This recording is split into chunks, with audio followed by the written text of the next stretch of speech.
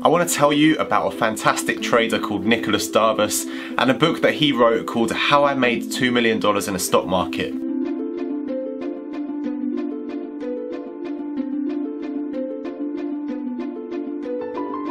Now, I'm always telling you to read lots of books about trading, and it's not necessarily to help you build a trading strategy, but just to get inspiration and also to learn from the mistakes and the success stories to understand what to do more of or what to do less of. And I think for any trader, Nicolas Darvas is an exceptional character to learn about. He was a brilliant trader, but more importantly, he's an inspiration for those of you that are trading, that also have a 9-to-5 or are just learning the craft. So to give you a bit of background, Nicolas actually turns $25,000 into $2 million in the 1950s. So imagine that $2 million now with things like inflation is going to be worth a lot more. Even the people that tried to say that he was a fraud and they can't clarify whether those trades actually exist or not to make $2 million, even they say that they can verify that he made $250,000. So even if that was the case, he still made 10 times his money. So either way, it's an exceptional thing to do, and I think he's a real inspiration for everyone. So he was trading in the 1950s, and he was actually a professional dancer.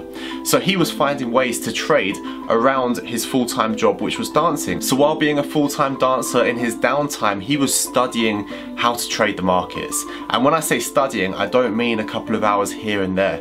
He actually committed to doing about 8 hours a day, and he's said to have read about 200 books on trading. Things like how to read the ticker tape, how to actually read volume and price action, things like that, to understand how the stock market works and how he can benefit from it. What he ended up doing is creating a strategy that worked for him, that a lot of people since have adopted, but that was fitting around his career. He knew he was traveling around a lot, that he had to work sometimes during the day, so he had a strategy that meant that at the end of the day he could check what was happening in the stock market and place orders with his broker for the next day. And it didn't matter because it was with his system, that was the criteria he needed to open his trades, and he molded it around his full-time career. So he didn't give up everything and become a day trader. He learned from the people that were day traders, that were doing it as a full-time job in the markets, the ticker tape readers and things like that, the real stock market operators. He learned from them, from the books that they had written, and adapted what he had learned to create a system for himself which was so successful. What Nicolas Darvas created was something called the Darvas boxes.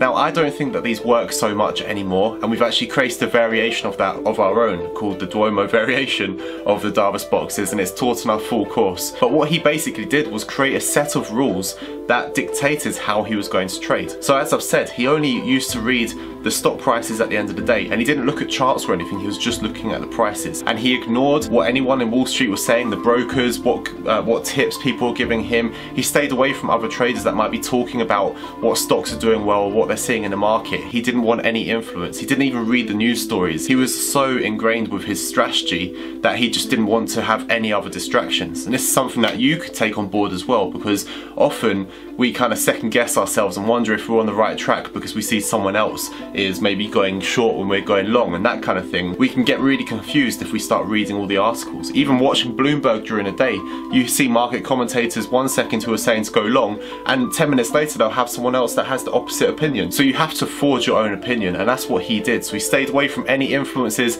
and distractions, and he'd look through the charts and only go for blue chip companies, so no penny stocks or anything like that. He valued liquidity. He wanted to know that if he was going to get out of a trade, there was going to be someone to take the other side of the transaction. And in penny stocks, there was no guarantee of that. So he wanted to stick to liquid markets. Like I always say to you guys as well, look for volume, look for liquidity, stick to the major pairs, look for the major assets. And that's what he did. So first of all, he'd look for signs of assets that looked like they had good growth potential, that they looked like they had some upside. He'd only ever go long, he would never go short because of the risks involved in going short with equities. So he only wanted to go long. He looked for companies that had good growth potential, and he looked for companies that were buying, like moving in price based on high volume. So it could clearly be seen that there was actually reason behind the move, and it wasn't just fluctuating around on low volume. There was high volume and it was moving as a result of that. And in fact, as a result of this kind of analysis that he was doing, he spotted a lot of insider trading before it was found out. So because of the activity type that he was seeing in the market, he was able to spot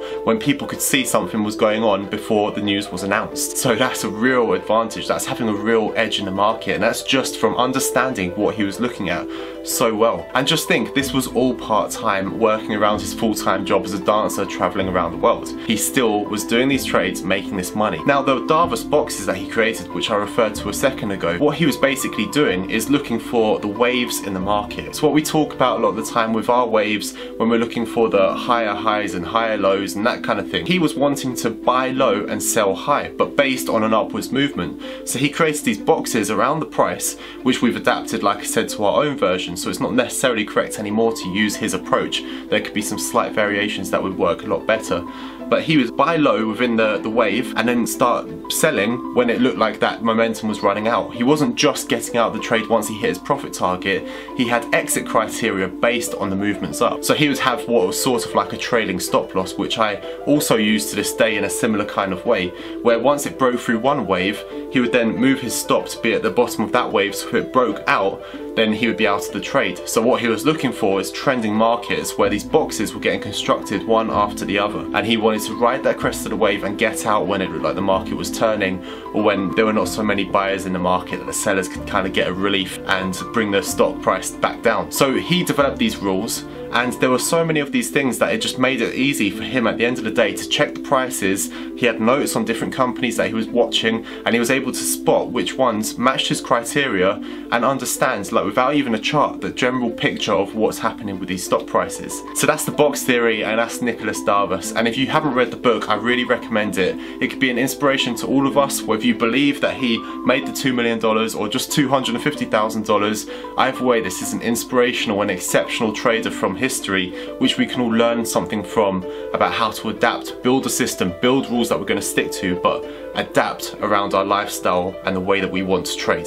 So guys, if you like this video, I know it's a bit different to other ones I've done so far, give us a thumbs up, give us a like so I know that you enjoyed this one. Remember, if you want more videos about learning to trade, then hit that subscribe button. And if you want to learn our exclusive and unique method of trading, the link's in the description box to join our Inner Circle mailing list for free.